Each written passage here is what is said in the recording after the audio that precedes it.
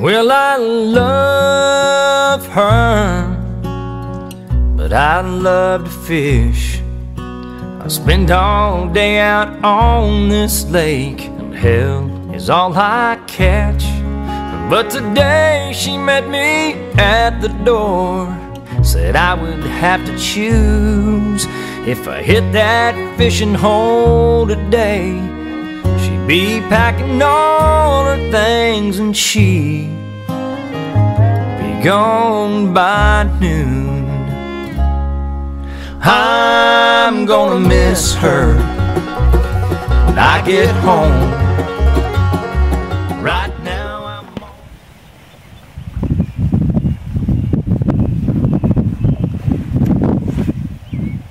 Hi, Steve Von Brandt here for the Bass College. We're down here at Knoxontown Lake. I'm here today with my brother Kurt Von Brandt up here in the front running the trolling motor. This is Tom Wolverton, our pro staff, and we're going to be working some of the creeks back in here. We've got crappies and we've got some white perch and stuff that come back in here to spawn, and the pads are just starting to come up, so we're going to be throwing some chatterbaits. We're going to throw spinnerbait early, some rattle trap type baits.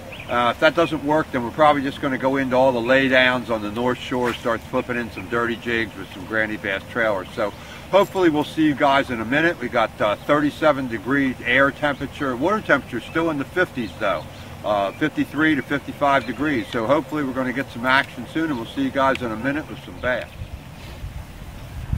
So Kurt, tell us a little bit about like where we are now, why you're here, what we're fishing, why you're fishing here, and then tell us where we're going to be going next and why we're going to make that move.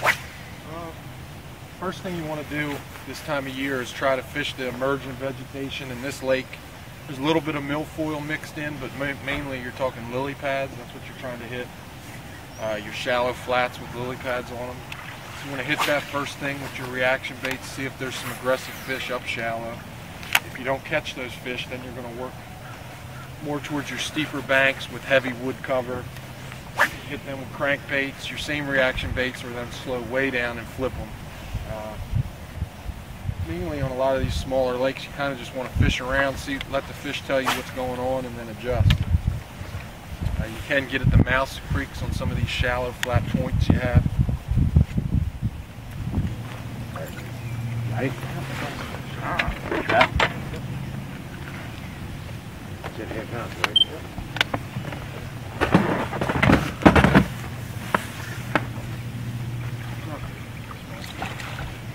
Digging in that line. Back, eating shad. Swollen on them shad. What's that on the red eye shad? Red eye shad and sexy shad. We got some schooling fish here on schools of shad. Look at its belly. Small fish.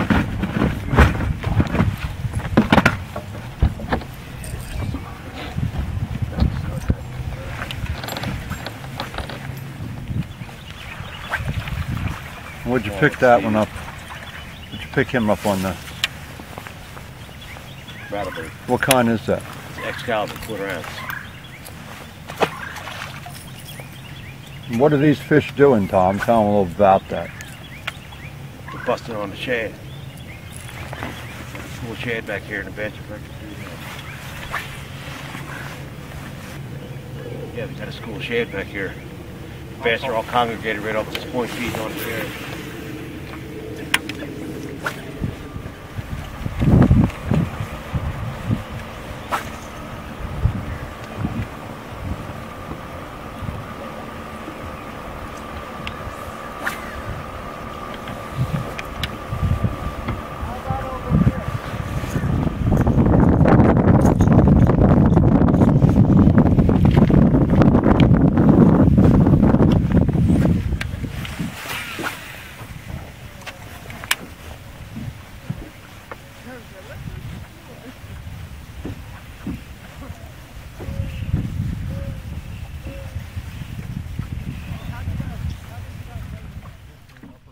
Lake has more shallow flats. Lower end is more you're at the bank, goes out to the creek channel. So when they want to spawn, generally it's traditionally up in this upper half of the lake. However, there are some really large fish in the shallow or in the deeper end of the lake.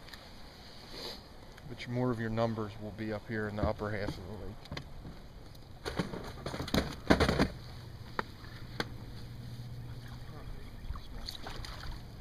Digging in that bottom. Fat though, shad. See the one on that shad. What's that on a red eye shad? Red eye shad and sexy shad. We got some schooling fish here on schools of shad. Look at the belly. Fat though.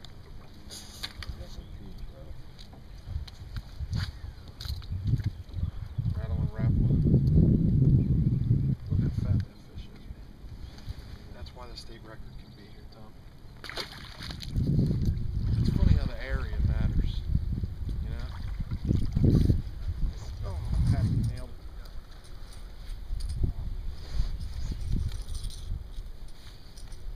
Time to get the pliers out, Steve. That's a nice one there, and they're down in the milfoil out here. You're not right in the milfoil. If you're 20 yards off of where the milfoil bed is, you get nothing. You move into it. See how fat y'all are feeding on them shads, Steve? That's better.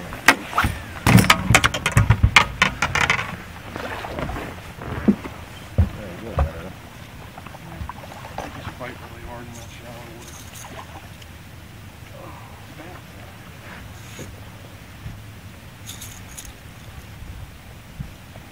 One on the trap, we figured it out now. They are eating shad, and I think we've discovered that more important than the shad is the emerging milfoil that we have. It's very, very green. When we first started out, all the grass was dead, slimy, not milfoil. Much better grass.